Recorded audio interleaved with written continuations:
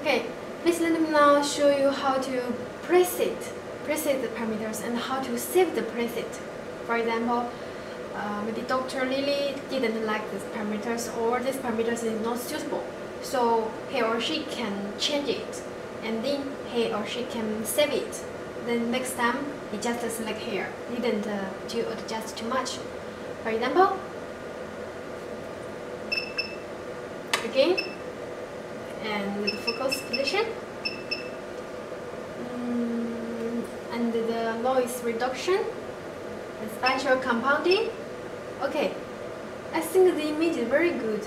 Then I want to save the parameters. Okay, you can press and then go to setup. Press this button. Select the imaging. Then select this one, current parameter save as. Press it. Then you can rename. For example, Lily. Yes, it means Dr. Lily's parameter. Also, you can add the abdomen, A, B, D. Okay.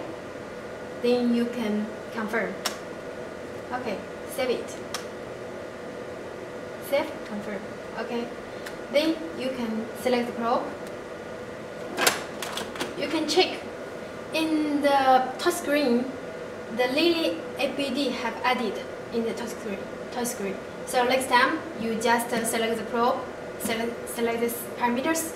All the parameters have been saved. This parameters is Lily APD, not the system parameters.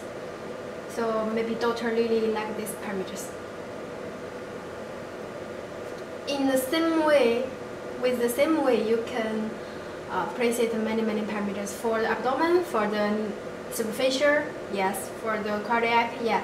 It's the same way to do it. And if you need these parameters, you can press long time. Then it show delete.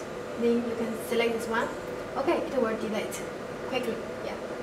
So it is very suitable for doctors to preset himself or herself favorite parameters.